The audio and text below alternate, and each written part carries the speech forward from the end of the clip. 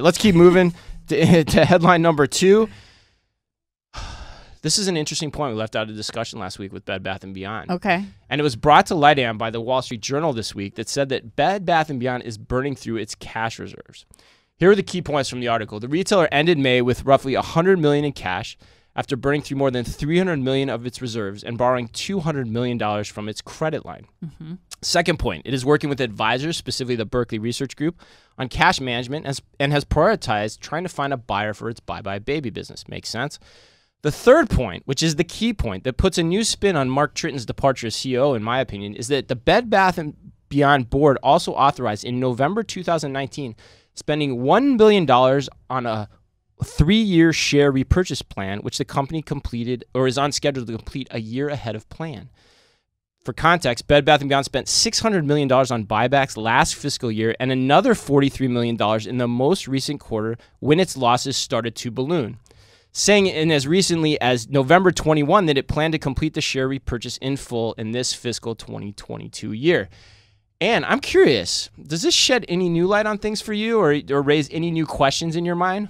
I don't understand this at all. Me neither. For multiple reasons. I mean, I think listeners, you might have to rewind 10 seconds to just play through and understand the points that are happening here. And I encourage you to dig in. What was the, you found, oh, that was for Kohl's. There was another interview that you listened to. But the Wall Street Journal does a really good job of breaking this down. But I think what I take away from this, the key points for me are they have $100 million left in cash reserves. And if you recall, I'm going to go back to that Ryan Cohen letter. Like, right. That's 3 salaries of the C-suite. So what's happening there? Like, what changes are being made at Bed Bath & Beyond here? They paid Mark Tritton $27 million, just him, in the last 2 years since they started the buybacks and everything. And then I think the other part is, even if they do sell Bye Bye Baby, which according to Mr. Chukumba of Loop Capital Markets, who's quoted in the article, the Bye Bye Baby sale is only worth like $800 million. And then Bed Bath & Beyond is saying, oh yeah, we reduced our expenses by $100 million.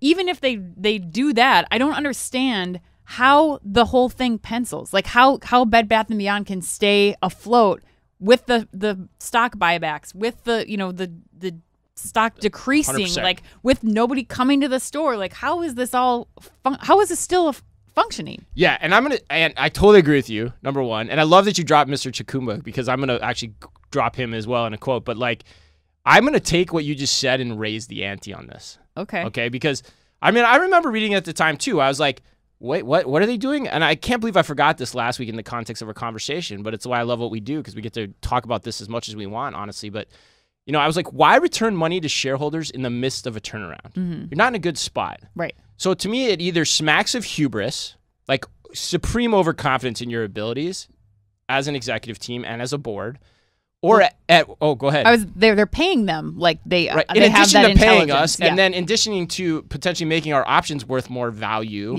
for basically deciding to put our money there versus putting it in the company to turn it around, which I think is interesting, means to me, so at best hubris, but at worst, I wouldn't be surprised if we're looking at a class action lawsuit on behalf of shareholders given this at some point. Because if I was a shareholder, I would want answers. Yeah. And especially if I'm an employee of Bed Bath & Beyond, because the only people, like I said, the only people that win from a move like that is the C-suite and the short-term investors. And you don't believe me? Let's go back to Mr. Chukumba. Yeah. He said, for the Wall Street Journal, and I quote, "It's unusual for a company in the middle of a turnaround that isn't going well to buy back stock that aggressively. Here, in my opinion." Oh my God.